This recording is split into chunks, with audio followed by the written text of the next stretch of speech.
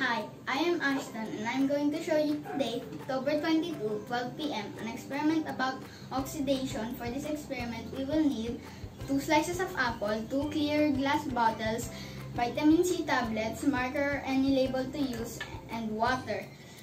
First, we need to label each glass.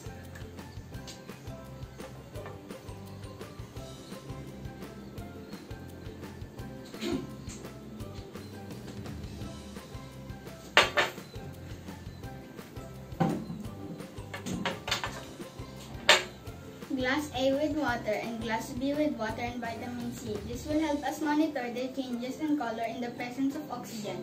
Next, pour 3/4 full of water in each glass.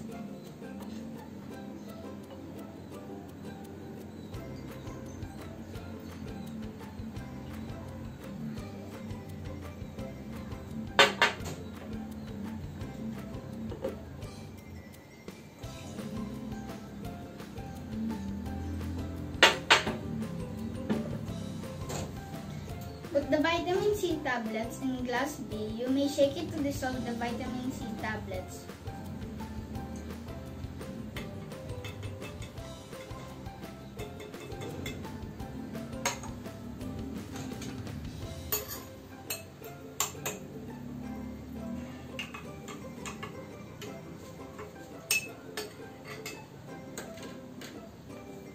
Cut the apples into 2 slices, then put 1 slice of apple in each glass.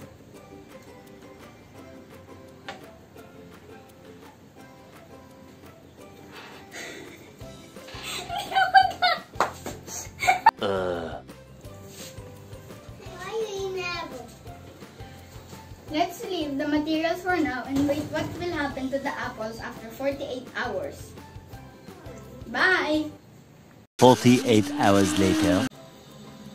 So we are back after 48 hours. Time is 12 p.m. of October 24, 2020. Let's check what happened to the apples.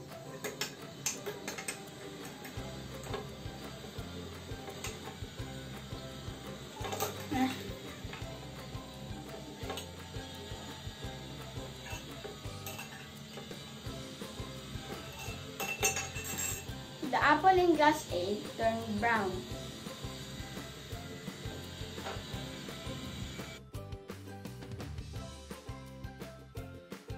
Next, glass B.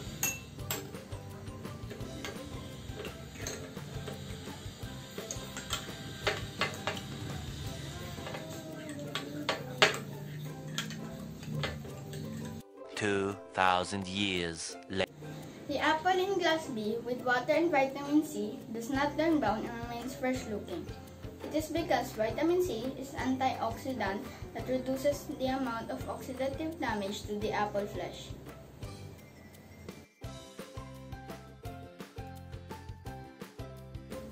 Experiment done. Thanks for watching.